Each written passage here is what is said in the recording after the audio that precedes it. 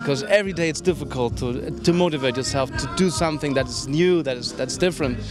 But I think it's just if you're a happy person, then you have to advance. You have to go on and do things that you never imagined doing before. And once you've done that, you see that this is kind of addiction.